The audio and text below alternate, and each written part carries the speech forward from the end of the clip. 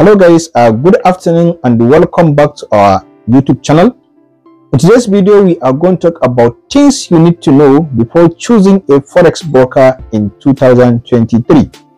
As you all know, WikiFX is the best inquiry regulatory application for brokers information in the world, which provided almost 40,000 information of forex broker, both real forex broker and the fake forex broker, both regulated forex broker and unregulated forex broker. So if this is your first time to visit our YouTube channel, don't forget to hit the subscribing button and hit the bell icon so that anytime we posted a video about forex and the forex trading and other financial informations, you will be the first person to see it. In today's video, I am going to show you some 5 to 6 things you need to check before choosing a forex broker, and will be very important information for you. If you are a forex trader, please sit down and listen to these 5 good details that you need to know before choosing a forex broker.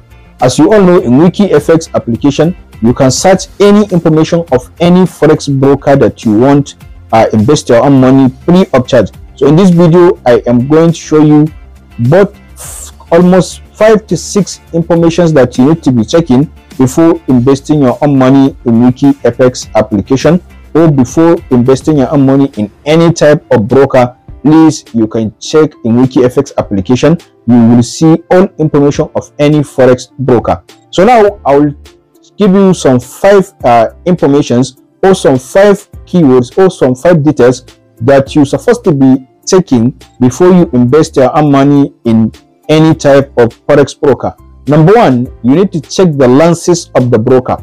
Make sure that that broker that you are trying to invest your own money is a good broker and it's a broker with license. Secondly, you need to check the account information of that forex broker that you are trying to invest. Is the forex broker running MT4 and the MT5? What are the durations? What are the leverage and the other things? All those things you're supposed to be checking them before you invested your own money.